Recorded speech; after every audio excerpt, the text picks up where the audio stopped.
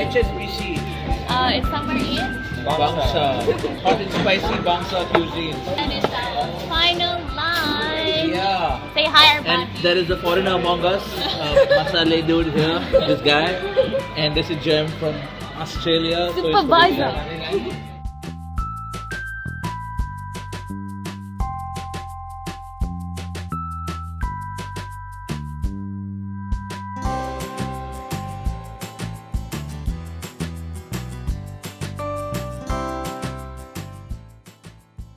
So, what do you think, Joanne? I think this is my paradise because it's full of puppies and dogs. Oh my goodness, look at it. Look at it. Oh my god. So, Joanne, let's go online. We search Desa Park City property. And then by the time we're 30, we're gonna buy a property here. Yep. Joanne finally found one that would stick with her. This is my dream, guys. My dream.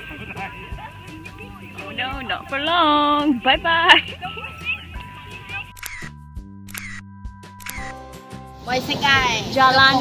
Jalan Antoy. Yes, and this place is known for their chicken wings. We ordered tom yum fried rice. And just right over the other side is the famous, the HQ of Mangulo.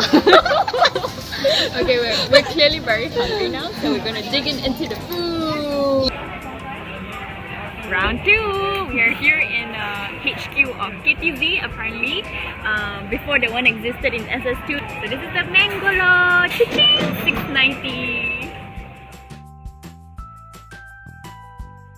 I cannot express just how much I love going to Muji, the store. I think if you ever find yourself running out of creative juice or motivation or just any ideas, just go to Muji. I find that they have everything from furnitures to stationeries to kitchen utensils to toiletries. And I guess what I really like is that their design, their products are very minimalistic, yet they serve so much function. Today I got some journals, gifts. I found myself just staring at 2 journals, looking at it, and one had guidelines and one was this. And I was just thinking, like, should I get this one or the one with the lines? Should I?